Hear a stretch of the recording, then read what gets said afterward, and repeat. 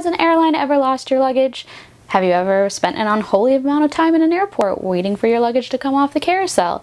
Or are you just so neurotic that you'd rather be the only one touching your stuff? Well, if you said yes to any of those, I have a solution for you.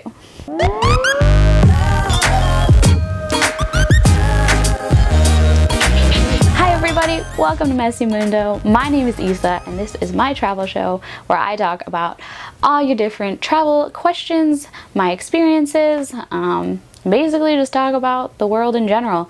I am by no means a travel expert. I love to travel. I do it often. So I consider myself more of an enthusiast, if anything. And I'm just here to share with you what has worked for me, what I love about travel, and I just want to create a community and an experience that we can all enjoy together. Just talk about loving the world and all the cool things it has in it. But today we're going to be talking about packing for a 10-day trip in a carry-on. Yay! This is my favorite method of traveling because I hate waiting for my stuff. Rather just keep it on me, know where it is at all times, and it just makes, you know, going through an airport so much easier, especially when you have less stuff as well. So this is going to be a little bit specific.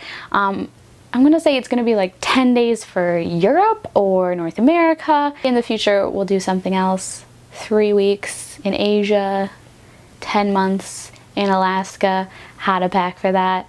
But I felt like today we'll just start with one that's a little bit more basic. So I have 5 rules to live by when you are packing in a carry-on. And this is before I even get to showing you what to pack. Here are some things to keep in mind always. Rule number 1, always be rolling. I can't stress this enough.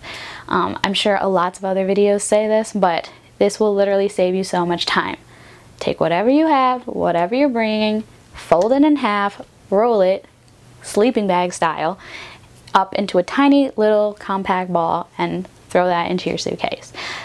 This will save you so much room. Honestly, I don't know why it saves you so much room, because you'd think like, oh, it's thicker now, it's going to take up more space, but for some reason, like layering clothes is like the worst idea ever. So roll those babies up and you will save yourself so much space for other things that are important. Rule number 2. Cut the extras. Listen, honey, you're not going to be wearing that tiny little skirt that you wear here every single day in the middle of winter when you're walking up and down the street, okay? It's just not going to work. Your legs are going to be cold. Your thighs are going to be touching and chafing, and you're not going to be happy. So leave it at home. Rule number 3. Think small. When I say think small, I mean cut down on the bigger items that you usually bring. So like shampoo, conditioner. Get travel sizes. They're little tiny things. Or even if you don't want to get a travel size, buy reusable bottles that you can fill your lotion, your shampoo, your conditioner, like any sort of liquid into those and throw those. Especially if you're packing in a carry-on, you're going to have to be under 3 ounces, I think is the rule. So you want to make sure that all of that is regulation size and you're not going to get in any sort of trouble for that. It's real easy to get them, but be basic. This is my only time in my life that I will give everybody permission to do that. Be basic. Bring things that can be mixed and matched and you can create tons of new outfits with really quite easily. I'm a very basic dresser myself. I like plain tank tops, plain t-shirts, jeans jeans are basic anyway, and I like neutral colors, so that stuff can be mixed and matched super easily if you only bring in a certain color palette. So I like grays, I like blues, I like black obviously, and I like red, and those things really go together really well. Basics can also be dressed up and down. If you have a plain t-shirt, you can wear that tucked into a pair of high-waisted pants and you can go on a night out, or you can wear it outside your shirt with some cut-up jeans and you're ready to walk around for the day. So I love basics because they make life so much easier and you don't have to think about your outfit so much beforehand. Rule number 5 is share. I don't think a lot of people think about, but you usually go on trips with your friends. I know some of us go alone, which is totally fine, but if you're going with a friend or a family member or somebody else, you can usually share clothes. So if you are bored of your options, and trust me, I am an option girl. I'm a little bit bougie and I like to take a lot of pictures, so I need my look to be switched up a lot.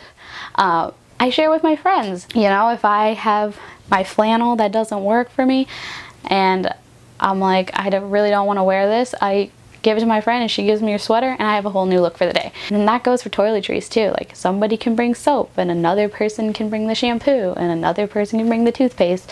I've even shared deodorant, which maybe is gross, but I don't really care. You can always share, and it makes things a lot easier and your suitcase a lot lighter. Now I'm going to show you guys what I've packed for a 10-day vacation and how it all fits into a tiny little suitcase, and it is so easy. You guys are gonna love it.